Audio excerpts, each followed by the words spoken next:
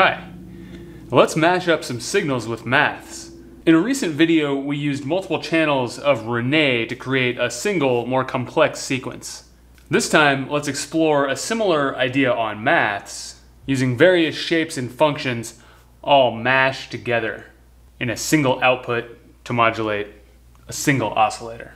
I'm going to assume that you know the basics of how maths works. Check out the maths lesson videos for a step-by-step walkthrough of all of maths circuits. For now, we're going to start by taking the sum output and patching it straight to the volt per octave input. This will send the sum of all four outputs as set by the output attenuator. So for example, if we want to run channel 4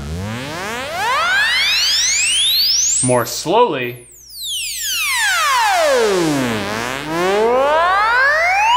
it sounds like this.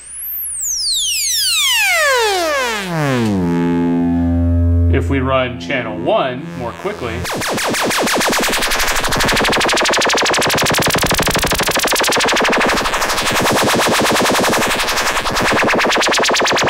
it sounds like that.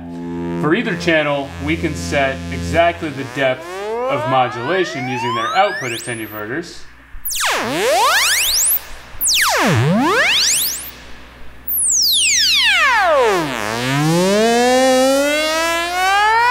And we can run both together to get the sum of their outputs.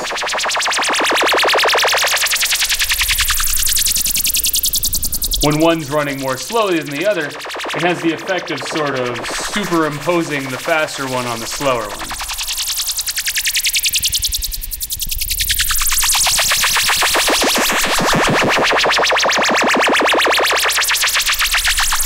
I'm going to keep generally channel 4 slower, and let's mult its unity output so that we can also use it for other things. Taking the unity output allows us to keep the attenuverted output present in the sum while also using the channel for other things. Let's attenuate this copy of it separately using channel 3 and patch it to the both input on channel 1. This lets us use the slower channel, channel 4, to alter the speed of the faster channel. And we can set the depth of that modulation using the channel 3 attenuverter.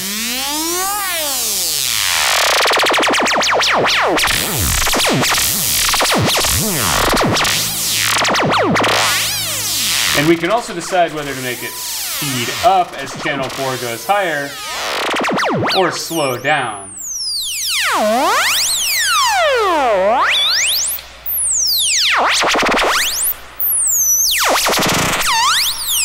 Based on whether the channel 3 attenuverter is north or south of midnight. I like mixed metaphors, what can I say?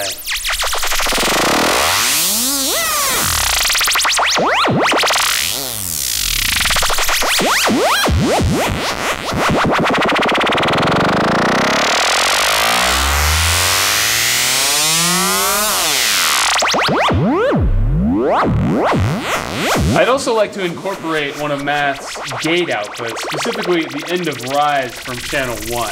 I'm going to run it into a channel of modumix and use another copy of channel 4's unity to modulate the amplitude of that gate. And then I'll run it back into maths via channel 2. This gate is always timed to channel 1's function.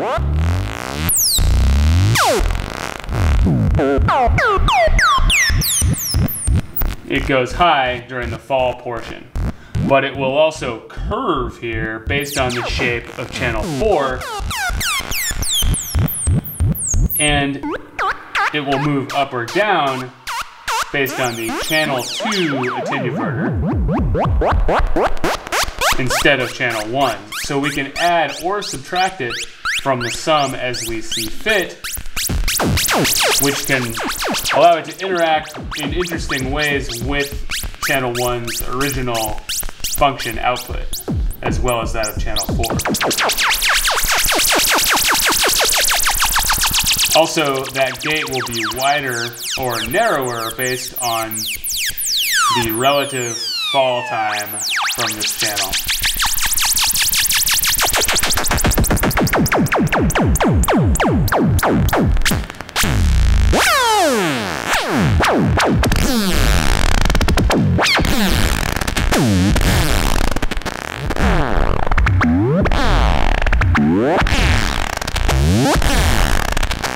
With this last connection in place, all 10 knobs on Maths are now going to have an effect on the shape of the function that emerges from the sum output. And some of them are additionally going to have an effect on each other.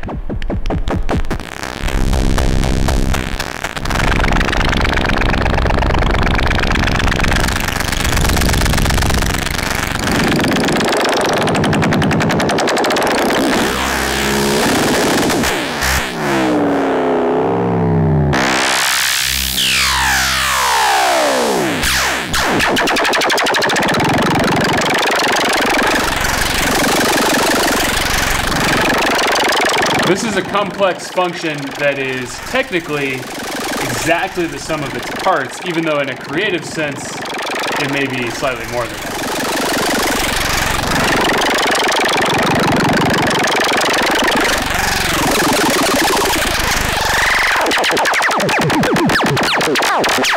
Now, the thing that I particularly like about this sort of function is that it's not necessarily totally predictable by a synthesis. We can turn knobs and not know exactly what's going to happen.